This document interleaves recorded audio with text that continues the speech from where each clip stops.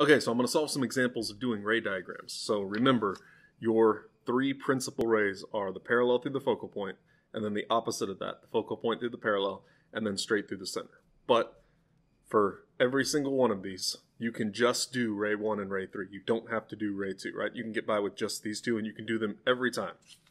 So I'm going to do this first one, and I'm going to draw ray 2 just because I'm going to be difficult like that. But again, you don't have to. So here's a ray diagram for this one outside of the focal point of a converging lens.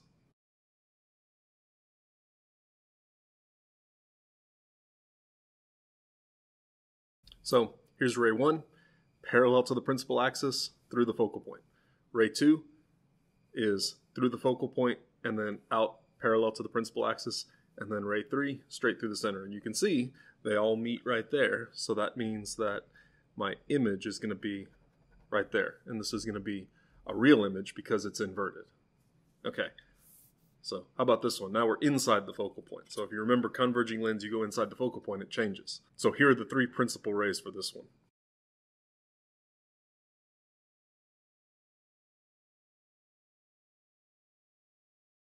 Okay, so ray 1 goes parallel and then through the focal point.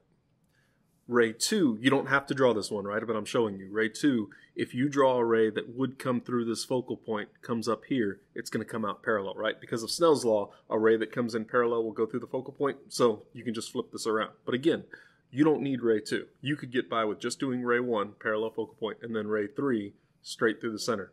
So if you follow these rays back, they all meet right about there. And so you can see that in this case, you get an upright image. And if the image is upright, that means it's a virtual image.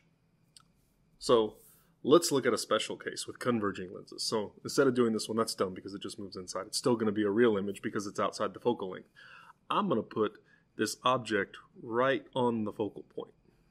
And let's draw a ray diagram for this object that's sitting right on the focal point. In this case, you notice I can only do ray 1 and ray 3. I can't do any like tricks or anything to get ray 2 because ray 2, this is sitting right on the focal point, right? So a ray would have to go like parallel to the axis, which should kind of show you that this is a messed up situation, right? And if you look at these two lines are parallel, right? If I continue these lines down this way and this way, they're never going to meet. They're just parallel. So in this case, when you have an object sitting right on the focal point, you get no image. That's a special case. If you have a converging lens, or converging mirror for that matter, if you're right on the focal point, your object is, you get no image. Outside of the focal point, you get a real image. Inside of the focal point, you get a virtual image, right? But if you're right on here, none of these rays can ever cross, so it won't focus, so you get no image. Okay, diverging lens. So again, I'm going to skip ray 2 because ray 2 is dumb, and I'm just going to do ray 1 and ray 3. So here's this first example. So in this case, here's ray 1, parallel, focal point, right? But in this case, because it's a diverging lens, I go away from the near focal point. So I lined up my ruler with this point, and it diverges away. And then my my third ray still stays the same. It just goes straight through the center, right? And so if you follow these two rays back, ray 1 looks like right there that it crosses ray 3. And so there's my image, right? And again, because this is a diverging lens, diverging lenses, all the images are going to be virtual, right? So they should end up upright. All right, so let's try one inside the focal length and see if it makes a difference like it did with a converging lens.